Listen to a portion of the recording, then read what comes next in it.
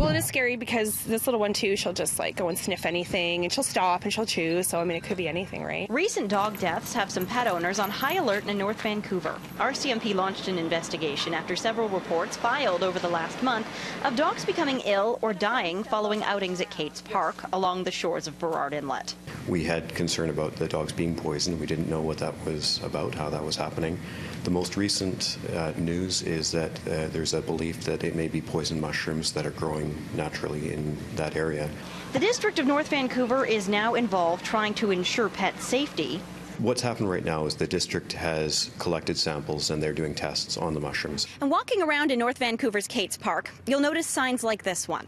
Toxic mushrooms have been growing in the area. They're believed to be responsible for the deaths of at least 2 dogs. Speaking with pet owners in the area, they say they're certainly heartbroken at the news, but they will definitely be a little bit more vigilant with their own pups. Definitely scary.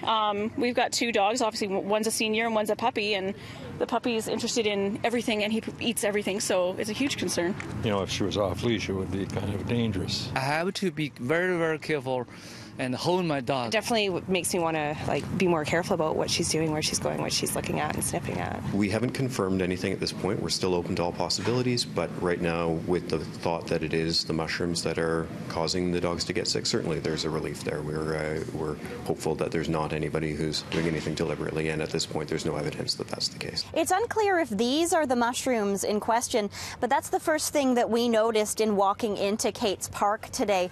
And you can see there are mushrooms literally of all shapes and sizes popping up around the park here. There's lots of wild stuff growing this time of year, so just extra cautious. The SPCA is also now involved.